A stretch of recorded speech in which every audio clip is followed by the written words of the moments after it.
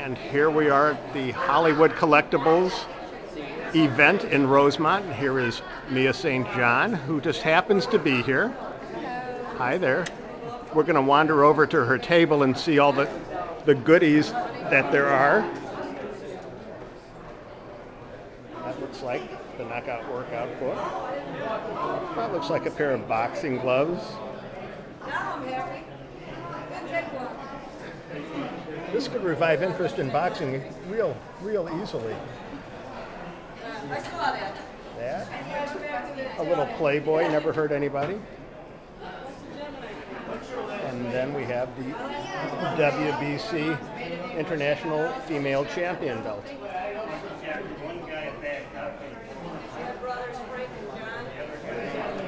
And here we have the real thing. And how are you? I'm doing well, thank Good. you. And you're training for your next bout by signing autographs. Is that how this works? This is how the business of boxing works. We're business people, actually. Okay. So, yes. Now you do have a fight coming up in October. I have a fight coming up October 16th in Albuquerque, New Mexico. And knock on wood, this is my last fight. Okay. Never to again walk in that ring. Isn't that what you said last time we saw one another? That's what I've been saying for 7 years now. So here I am. Well, something keeps drawing you back to the ring. Yes. El dinero. That works. And here you are with your This is book. my new book, The Knockout Workout, and it's in stores now. Can you tell us a little bit about that? Yes, it's a 3-part book based on mental health, nutrition, and fitness. It's a lifestyle book. It's not a diet book. Okay, it's So I don't believe in diets. Is it an exercise book? It's a lifestyle book. So it focuses on not just exercise, but how you eat, nutrition, and how to stay mentally healthy. Because without mental health, there cannot possibly be physical health. Okay, it starts from the neck up? It really does, because if you have like anxiety, depression, psychosis, all of that can lead to a lot of physical ailments. You just described some of us. Yeah. Not you, me. Well, 1 out of 4 people will suffer from a mental illness, but it's probably more like 1 in 2 if you count for anxiety, depression, things like that. So this will teach me how to overcome being anxious about coming here to talk to you. Exactly. Okay. See, I've conquered that. And I'm certainly not depressed being in this environment. So you're also involved in other mental health issues, initiatives? Right. Congresswoman Napolitano is trying to get a bill passed right now. It's a mental health bill. Right now they have it in, I believe, 11 schools in LA County, and they're trying to get it nationwide, which is a great bill. It's to put mental health education into the school system and provide help for kids, such as counselors, someone to go to if you're feeling, say, anxiety, depression, like I said, even psychosis. Any of those symptoms, I would strongly urge any child to go find help. And if there's not help at the school, then go to your family physician. Talk to anyone that you can.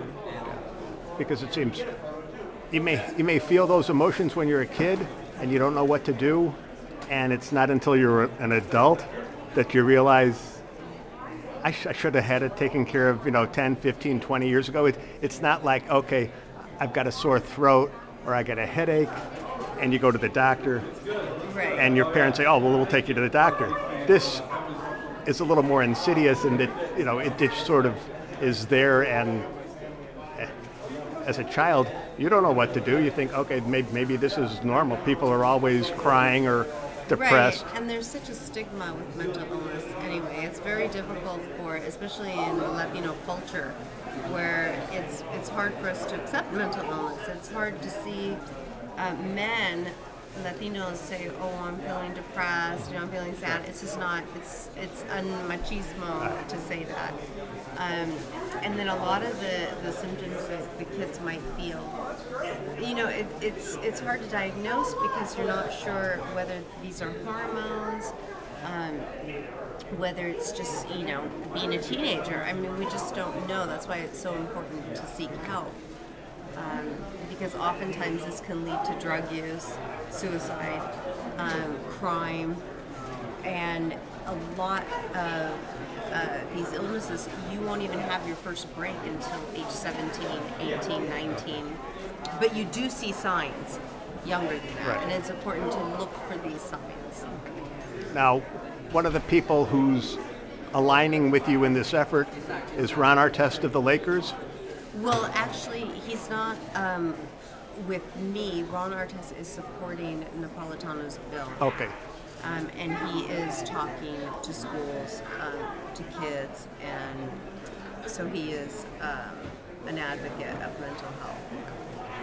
And he's one. I've never met him. Okay. Well, he's one of the few active athletes who comes out and says, "Okay, I've been to see a psychiatrist," and I think that's a bold step. When he was here playing with the Chicago Bulls, people thought he was crazy, which, in a certain definition, he may have been. But now that he's getting help, okay, right? That's a positive step. I hate using the term crazy because that would mean that I'm crazy. Aren't we all, right? And I think, we all are to a certain degree. We all have mental health issues. Like I said, even depression and anxiety, which is so common, is in a lot of us. Obviously, there are more severe mental illnesses, but even depression is considered a mental illness. So I hate to say that we're crazy.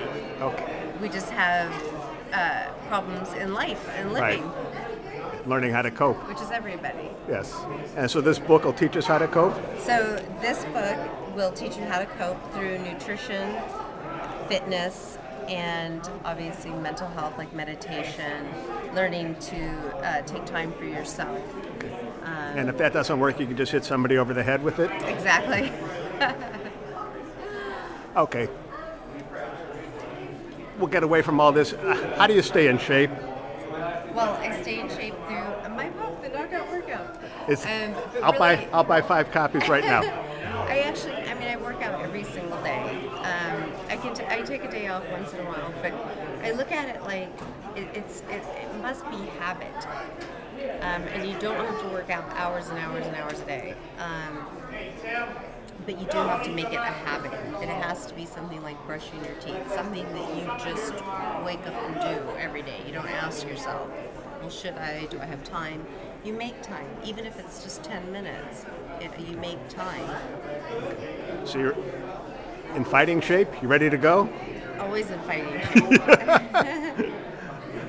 Professional fighting shape, not just, slapping me around. Oh, definitely in professional fighting shape. Ever tempted to say, okay, after I finish my boxing, I'll be a trainer or promoter or anything like that? Never. It's like when you're done, you're done? When I'm done, I'm done. Boxing was a great vehicle to take me to my real purpose in life, which is my nonprofit and my work on mental health.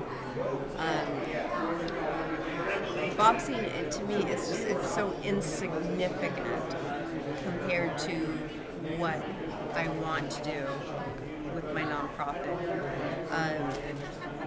And the Playboy cover was just another one of those steps along the way? The Playboy was, just like boxing, it's a business. It was all a business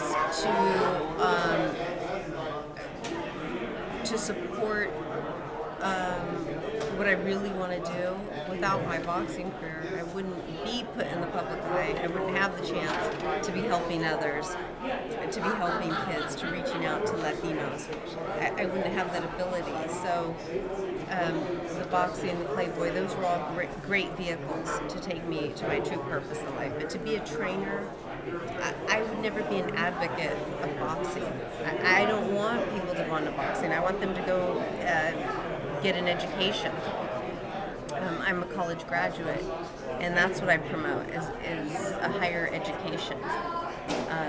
Not getting in the ring and destroying brain cells and destroying your life. I'm trying to do the opposite, to encourage kids to go in the opposite direction. Well, thankfully, you have enough brain cells left. But the Playboy did give you good exposure in more ways than one. Oh, it was great, yes. And financially, I mean, who could complain? It was If they great. came back to you today and said, "Hey," Oh, of course, we're considering Mexico Playboy right now. And if the money is right, we'll do Mexico Playboy. So, we live in a this is a if you do that, could you capitalist- get me a copy?